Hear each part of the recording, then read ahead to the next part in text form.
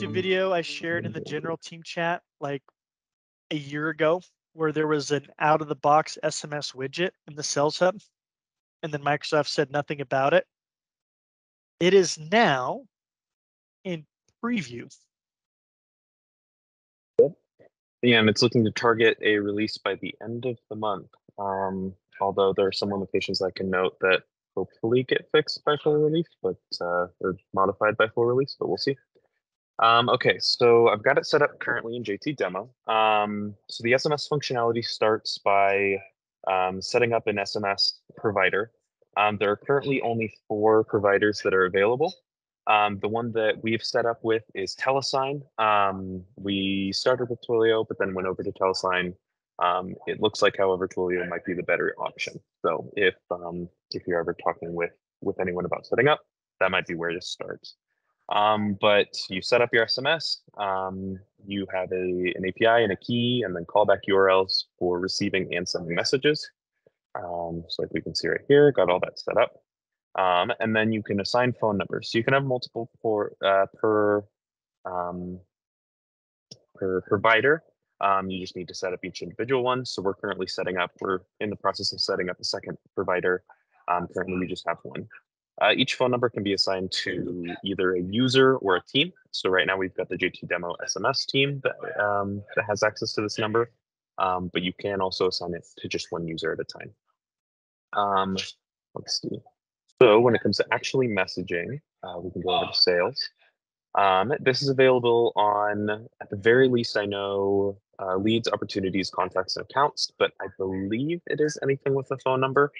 Not 100% certain on that, though. The documentation is kind of limited so far on some of the functionality.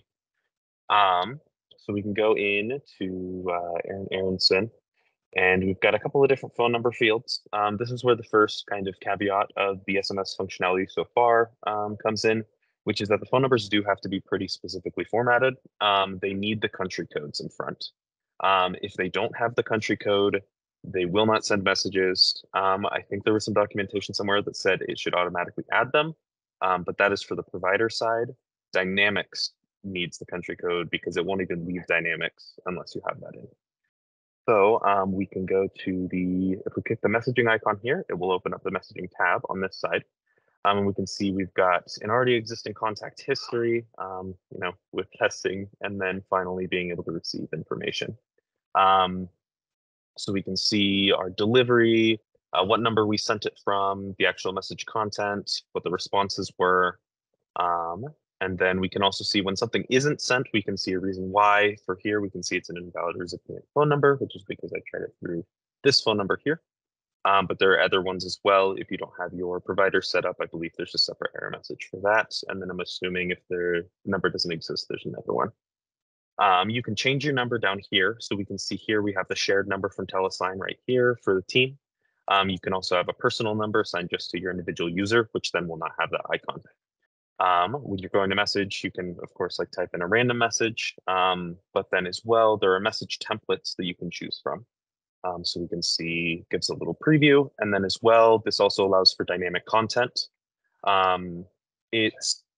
The documentation is weird because there are some that say there are only 10 things that you can look up, but there's another one that says you can use any OData query. So I'm assuming the OData query is the one that you can do, but I haven't done much configuring with it.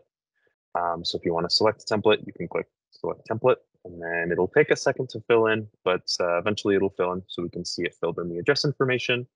And then I can quickly go send the message, and it'll be received on my phone number here, which is listed.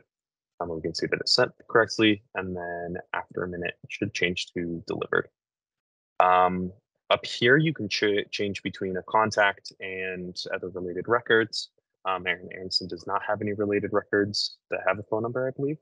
But if you want to, you can change between those. I believe that changes the context and what you can pull for your message templates. Let me think. One thing to note, setting up with a provider can take a while. So it's not just as easy as just creating an account and you're good to go. It took us about 2 weeks to communicate with Telesign to get the proper information going.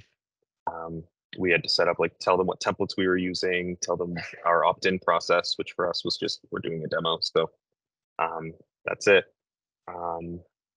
They might want more than that, though, if you're working with an actual client, and then some other information as well.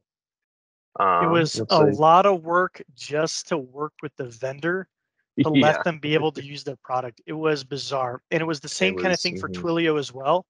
So Mhm. if, as we, well, it's not a conversation for now, but as we start, there's needs for this for customers, we need to make sure that we include that even though the effort, if everything we had was good to go, like this is a half a day of work to get it set up and running and rolling. The coordination with providers, it takes 2 to 3 weeks. Yep. Which kind of stinks, Um, but we need to make sure we let yeah. customers know. Yeah, and then setting up a new number requires, at least with Telesign, a resubmission of the entire form. So make sure that when you have your documents ready for the initial sign up, make sure you actually save them and keep them on hand. Otherwise, you have to recreate them. Don't ask me how I know. Bit of a pain. Let's see, Smitty, you had a question? Yeah, have you heard anything about integration with field services? So you could, for example, send a text out to a customer that a tech is on the way or anything like that? So far, I think all the documentation specifically mentions Sales Hub. I looked at the roadmap and it didn't seem to have anything on field service for the 2023 Wave 1. But I would assume that they will be rolling out in the future. I would imagine that field service would be one of the upcoming ones. It also already exists for marketing and omni-channel. So those are also, and they're different systems entirely. So that's another thing to note, is that they have, their whole setup is completely different. Sales Hub is its own unique thing. And you could probably interact because you still have the data and the Power Automate connectors and things like that. So if it was like an update status that tech is on the way, you could have a Power Automate that automatically sends out the SMS message. Or better yet, if they have marketing, if that's just a real-time transactional email message.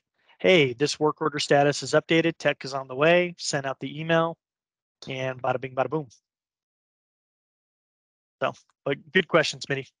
And that's another aspect, is how all this is going to be interacting from an entire A to Z platform perspective. And I think in the future, some of the challenges that we're going to have, right? I just listed out two things that we could do to solve that problem, right? What are we going to recommend to customers as far as what is the best way to solve it in each of those situations? So that's for our future.